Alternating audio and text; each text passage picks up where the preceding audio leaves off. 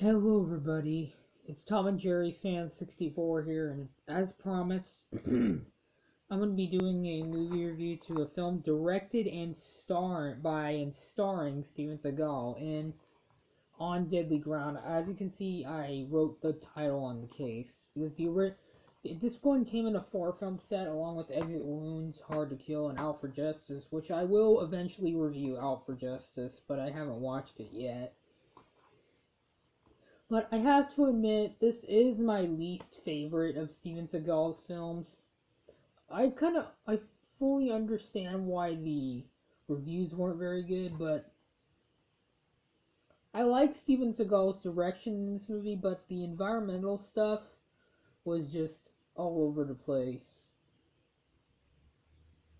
I actually enjoyed this movie, though. It doesn't deserve all the hate, but...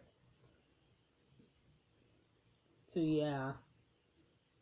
This is a really good movie, so I'm gonna give this movie a 8 out of 10, which is fair.